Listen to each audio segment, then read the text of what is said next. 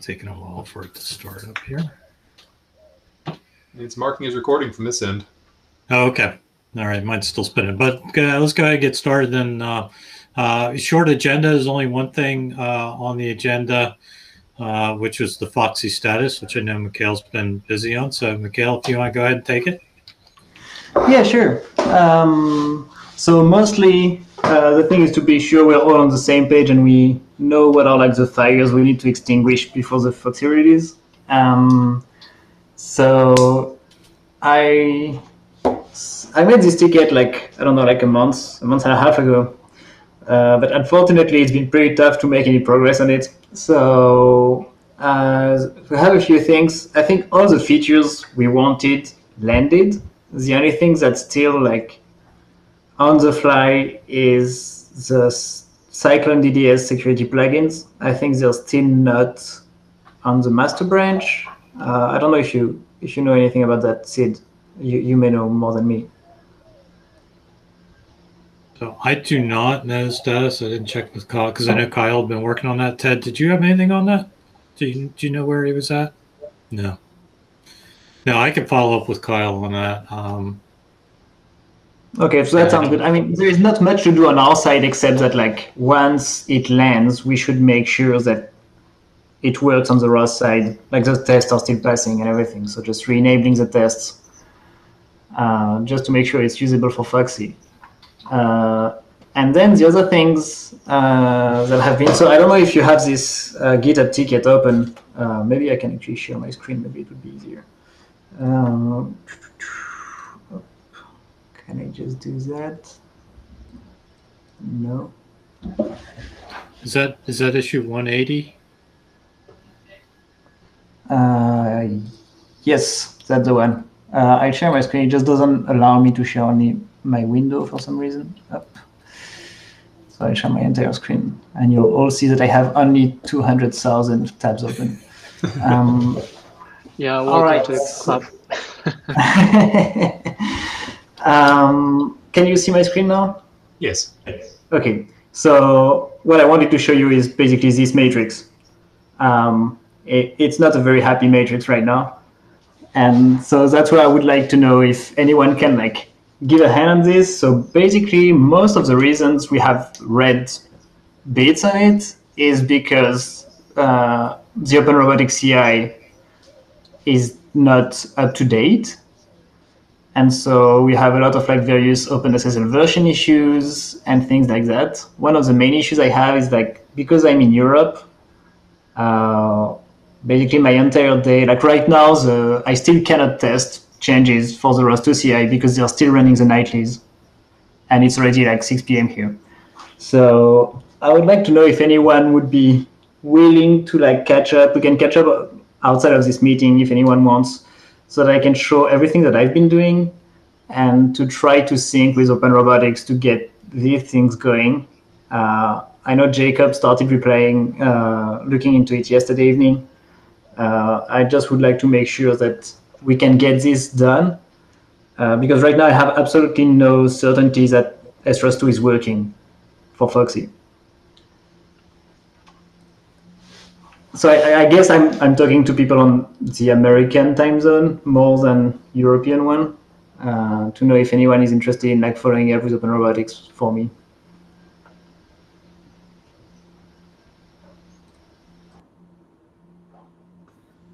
So give me just a second here. I want to see when the next TSC meeting is.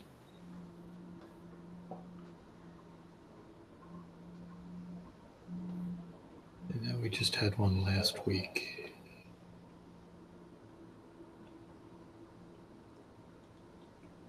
And otherwise, I can just like, I mean, we can go ahead with whatever we have now. One of the things I'm a bit concerned about is like, we kind of like waited on landing some features or some fixes because we just couldn't test them. And so I would like to be able to test things and like, the feature freeze is already passed, so it's going to be a bit tough to test new features. And so like was that thing that is like requires interaction with Open Robotics. And there is one more thing that I would like to know if anyone has time to look at. Otherwise, like I won't have time before next weekend. which is one thing that's, again, was an Open Robotics plate, but they kind of dropped it a couple of days ago. And the thing was, in order to get all their one participant per process thing merged, they disabled some ROS2 features with the plan of updating, do the follow-up work and re-enabling it for the Foxy release. And apparently, like, Ivan that was working on it said that actually we will not have time to do this. And so just wanted to know if anyone is also, like, may have some free cycle this week to look into. So the change shouldn't be that big. It's really just how we generate the SROS2 policy files. So before, what we're doing is we're asking RCLPy to give us a list of node names and types. And from there, we would just like create one identity per node and add a lot of rules in it. And so we want to like keep doing the exact same thing, but the policy file format has changed. And now we also want to group them per process. So it shouldn't be that big of a change, but I'm just pretty busy these days, so I may not be able to do it. I don't know if Ruffin is on the call. No, I don't see him. Okay, because that would be the person that knows the best this part. Okay. So same thing, I guess. It's just like a call for anyone interested in looking at that a bit closer. And the same, I can do a quick walkthrough. I just may not be able to like actually implement the thing. And it would be pretty sad to actually have this feature lost in Foxy just because the to-do was not addressed. That would be a bit sad. Okay, so if I understand you, if I captured you right, then you're talking about in specific, the SROS2 feature that automatically creates the certificate store, the policy files, and so on. That one so utility. That's the one that's in the tutorial and so on, right? That's another verb of that utility. And this one is basically allowing you to monitor a running ROS system and just to get the ROS graph. And based on all the information in the ROS graph, generate a policy file. So that's something that's like pretty convenient as soon as you want to start using security on a bigger system. You don't want to be writing all of this by hand. And so what this feature allows you is basically audit your running system and like listen to every connection and create for you a policy file saying, hey, this talker node needs a publisher on the chatter topic, and this listener node needs a subscriber on the chatter topic, this kind of thing. You know, is there anybody on the call that has any extra cycles to work on that?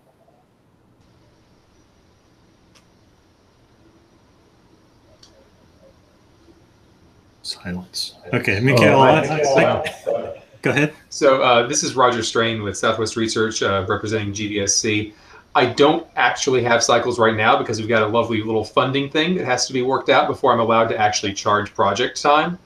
If that comes through, I would love to reach out to you and try to see if I can figure out what needs to be done and if there's a way that I can help out. But that's pending paperwork happening in the background before I could jump in.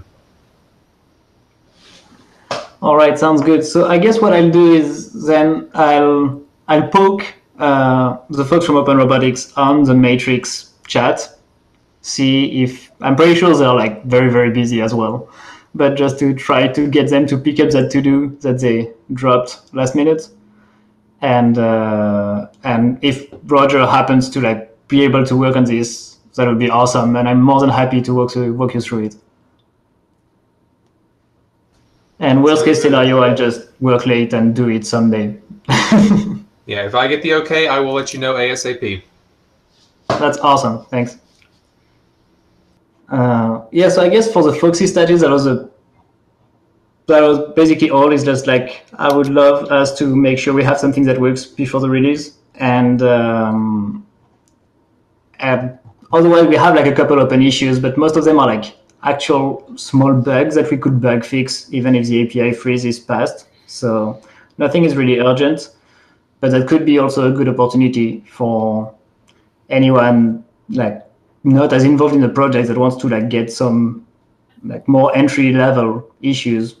So Roger, that's the same thing. Like if you happen to like be able to work in the next, not this week, but in the next couple of weeks, and you're looking for things to like approach what is done on the security side, this could be some pretty good issues as well. Sounds great to me. And the only other thing on the agenda item is actually something that I haven't revisited yet, and I don't know if anyone else has.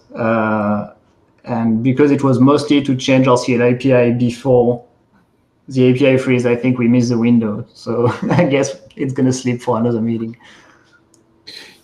Yeah, I know. When I talked with Kyle and Joe about that, I think our impression was we discussed it, I think 1 or 2 meetings ago. Didn't come to a conclusion on it. I think we wanted to revisit it, but I think that was just after the freeze that we were gonna see what to do about the request. All right. The other thing we had on our plate with Kyle was to actually revisit all the ROS2 public API. But that's the same thing. Like I think the link to the document was there, so if anyone wants to comment on it, it's still welcome. I think so far it's been only Kyle and me. But that's the same thing. Like this is not a very high priority thing anymore now that the API freeze is passed. So we'll revisit it next meeting, I guess. And I think that's all from my side. So I'll give it back to you, Sid. Okay, thanks a lot. Does anybody else have anything particularly about the Foxy freeze or any other comments or work in progress or anything like that that you'd like to update on?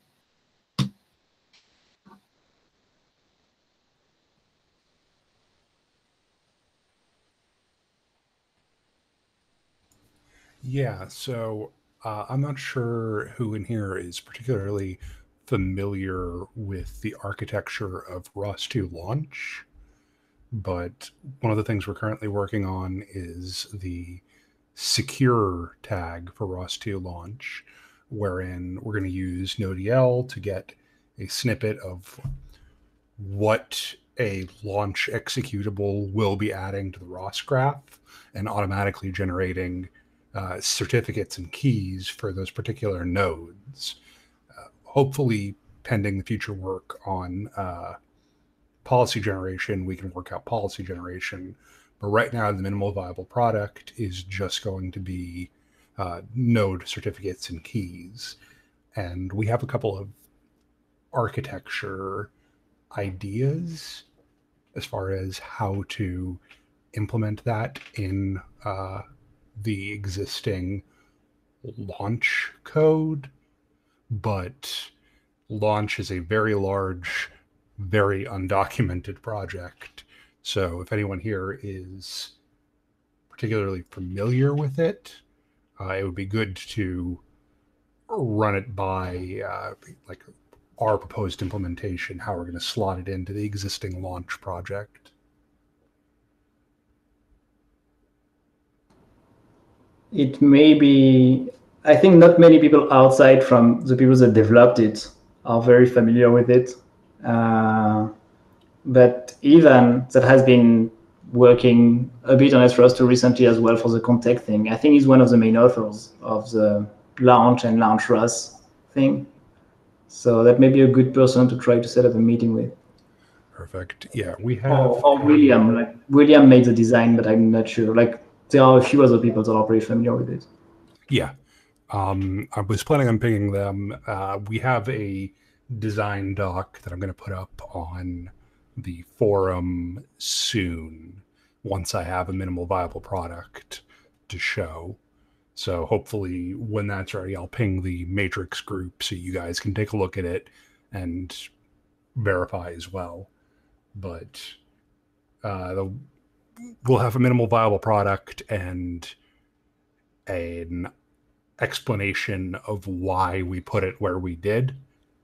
And hopefully that will also kind of give people an idea of what launch does, so that any future feature functionality we want as far as automating security on the launch end, you guys will understand what's possible and what's not currently. That's awesome. I have one quick question. Can you just give us a very quick pitch of the use case? Like what problem we're trying to solve and I know it's going to be detailed in the design doc, but Yeah. maybe that will give us a better understanding.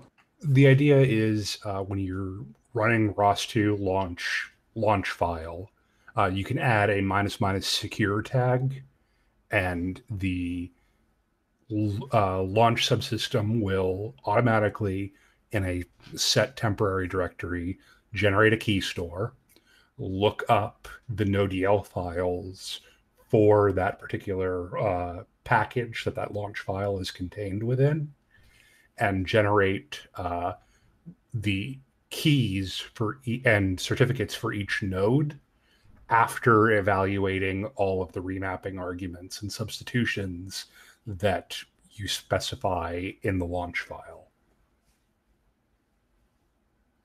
And would that be an option? Would you have that option without launching the nodes, or is it like it will do that and launch the nodes, or is it something? And launch the nodes. Yeah. Okay.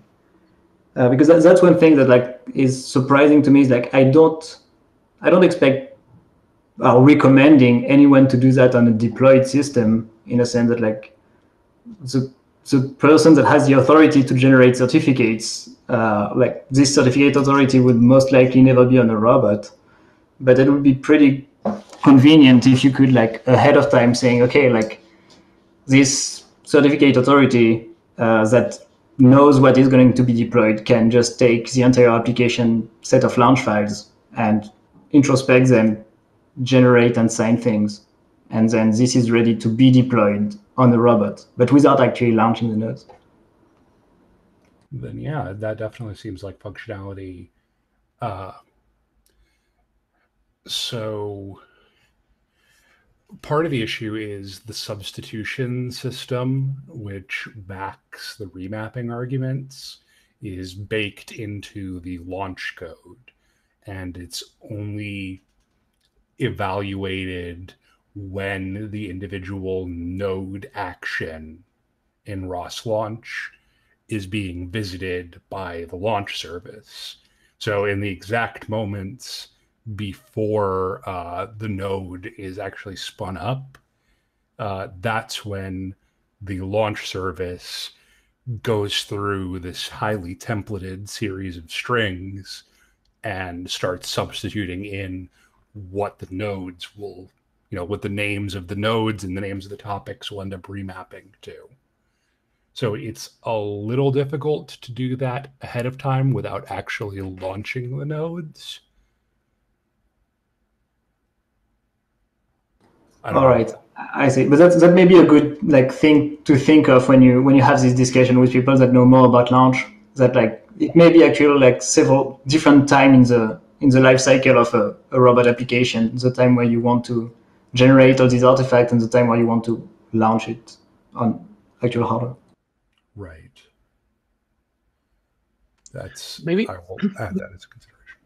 Maybe a quick point here, and it's more a question to you two guys who seem to know more about the topic. Are we considering, or at least will we consider, situations or use cases where CAs will essentially be active throughout the use case so that they can enable external participants to interact with the robotic application? Or are we just assuming that the CA is just going to be shut down during production?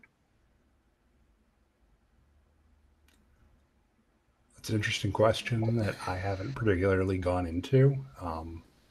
Yeah, I know. I thought about that a little bit, Ted, and just from what I've seen so far, ideally, I think the way to do that would be with an intermediate CA, which you could kind of make disposable potentially. Generate the intermediate CA and then generate all the downstream key materials off of it, and then you can throw that CA away, at that intermediate CA away if you need to, without throwing away the root CA. The issue with that is I don't think all the middleware support, even though the spec says the DDS spec supports CA hierarchies. From the documentation I've seen so far, the intermediate CAs aren't supported. So even though that seems like that would be the ideal route to make it, if you understand, Victor, what you're saying, make a, if you're going to expose a CA, let's expose an intermediate CA, not the root CA. and that way you can revoke it if you need to. But again, I don't think from what I've seen, the middleware doesn't all support that yet. Right. So yeah, your understanding is correct. I mean, my limited understanding of the DDS, RTPS, and secure extensions and plugins is that according to my readings, several CAs are allowed. Like you could have a permissions CA and also some additional ones, and potentially even there could be different levels, as you nicely point out. I guess I'm just wondering that this discussion related to launch files and also many of the things Mikael was kind of like pointing before should probably benefit from us having some sort of like use cases in mind, like just defining kind of like A, B, and C use cases and trying to go and implement towards them. I don't know, maybe this has happened and I just missed it, or maybe you just disagree and this is not helpful at all.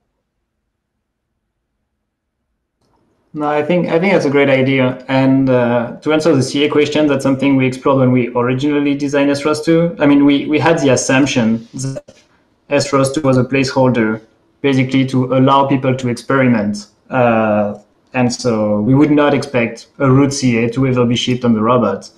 But we always work with the assumption that like if every step of the process was modular, and the fact that the DDS spec says that there is a respect of chain of trust, we should be able to have kind of disposable CAs, like Sid was putting it, that could be like shipped with a robot and like sign things, extra things as needed.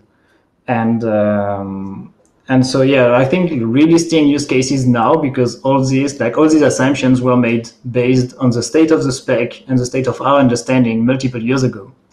So it would be good to revisit when we want to like develop additional tools, because SROS2 kind of became a single utility, and well, the original purpose was to have like an example of how the various steps of the process could be done.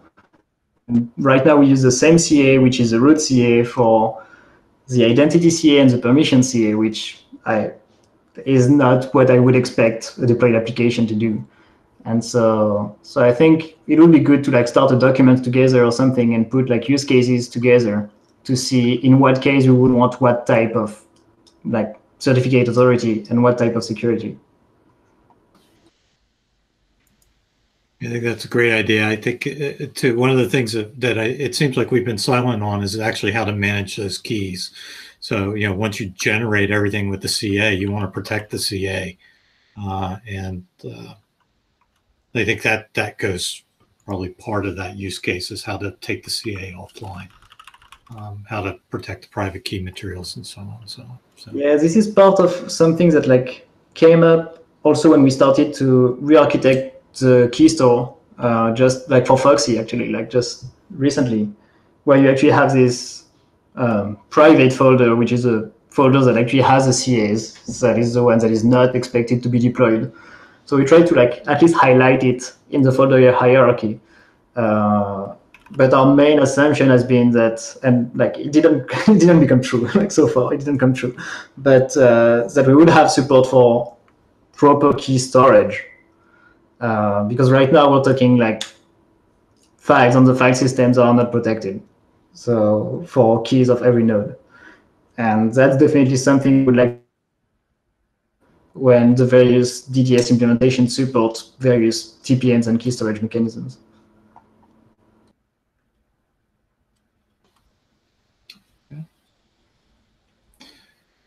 So if we're good with that topic, I think we're just about out of time. I think just to summarize what we covered, as far as Foxy goes, it seems like we're in good shape with one exception, which is the SROS2 features, the one issue that's mentioned in the agenda there. And yeah, Mikael, feel free to shout out on Matrix if you need more help with that. And then we talked about the launch file. I don't think we took any action items away from that. So does anybody have any other final comments or anything else to add?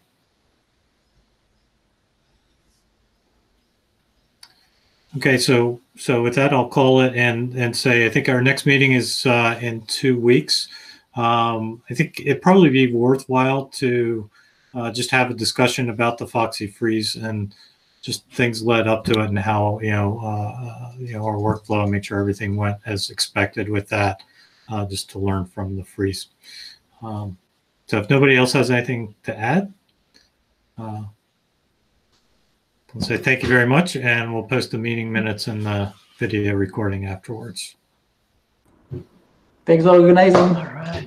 Thanks, everyone. Bye-bye, guys. Thank you. Bye. Thank you very much.